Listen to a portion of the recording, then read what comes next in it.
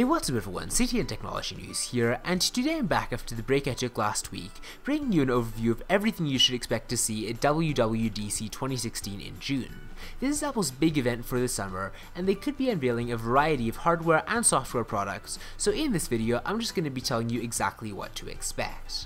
So one of the biggest announcements is probably going to be iOS 10, the next version of iOS. We don't know all of the changes coming in the operating system just yet, but there have been some rumors suggesting that it could be a pretty exciting update. For one thing, iOS 10 is expected to include a redesigned Apple Music app with a more intuitive user interface and a bolder, more streamlined design.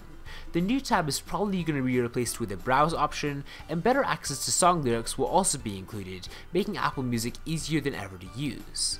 A Siri SDK could also be announced, which would allow third-party developers to add Siri support into their apps for the first time. Allowing Siri to interface with third-party apps is significantly going to increase the functionality of the personal assistant, and I think it's actually a really great step for Apple. iOS 10 could also include Apple Pay support for web browsers, which would allow Apple Pay to be used to make purchases via Safari, and I'm also expecting to see some improvements to the Photos app, but I'm not exactly sure what features will be added just yet. Either way though, iOS 10 is going to be a big update, and it's going to be very interesting to see exactly what Apple adds. Now, along with the new version of iOS, WWDC generally brings an updated version of the Mac operating system as well. Last year's update was El Capitan, and it was designed to introduce new refinements, bug fixes, and performance optimizations.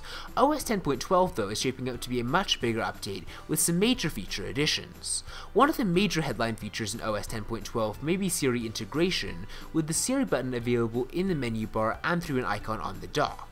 We've actually seen a leaked version of the Siri dock icon with a colorful waveform design, and Siri on the Mac will presumably be able to perform all of the same functions available on iOS, such as opening apps, playing music, and answering questions. Along with Siri integration, OS 10.12 may include an updated version of iTunes with a redesigned Apple Music experience to match the changes coming in iOS 10, and it also could support unlocking Macs via an iPhone and Apple Pay in the browser as well. Most of the leaks so far point to OS 10.12 just for basically mirroring the changes in iOS 10, but Apple might just also add some really unexpected features as well, which would always be welcome. Now, speaking of OSs, Apple's two newest operating systems are watchOS and tvOS, and they're expected to see updates at WWDC as well. There really isn't that much information about what Apple would be adding just yet, so the incoming features in the Apple Watch and Apple TV will be a surprise.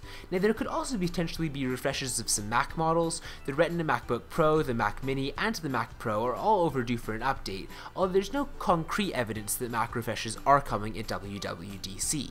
There were some early rumors suggesting that Apple could debut a refreshed Retina MacBook Pro model at WWDC, but some recent information from one analyst suggests that the Retina MacBook Pro refresh won't happen until fall of 2016. There's always the possibility that Apple could unveil the new MacBook Pro at the event and then release it later in the year, but that's not really guaranteed or even rumored at this point. Last year, Apple didn't unveil any hardware at WWDC, and while I found that a bit disappointing, it's very possible that Apple might be doing that again this year. But with that said, let me know what you'd like to see at WWDC 2016 in the comments below. From what I've seen so far, it sounds like it's going to be a lot of upgrades to Apple software, which is definitely necessary for the hardware that probably is going to be coming in the fall, and that's definitely a good thing. But give this video a thumbs up if you enjoyed it and you are excited as to what Apple might be unveiling, and I will see you next time.